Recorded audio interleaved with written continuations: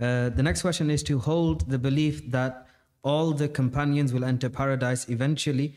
However, the odd few, some of them will be punished in Jahannam first before entering paradise. Is this a belief of the Ahlul Sunnah? No, because look, with this belief, firstly, for someone to say some of them will be punished in Jahannam, they need a nas.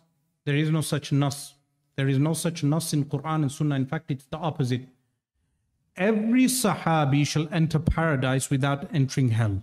Yes, this is the correct position.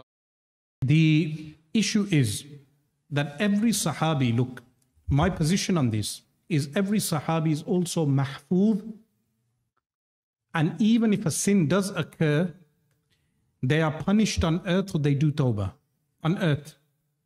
There is no daleel that a Sahabi did a sin and was musir on the sin.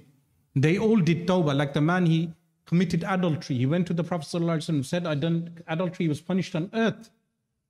The Sahabi was drunk and they wanted to curse him. And the Prophet ﷺ said he loves Allah and His Messenger, and then he was punished on earth. No Sahabi commits a sin and then is musir on the sin. They all do tawbah. They all are mahfuz. They all are protected and they all enter paradise. If you want to go into a Shaykh Muhyiddin ibn Arabi and Futuhat al-Makkiyah, that's a different issue. What he says regarding the ummah of the Prophet ﷺ, never mind any Sahabi.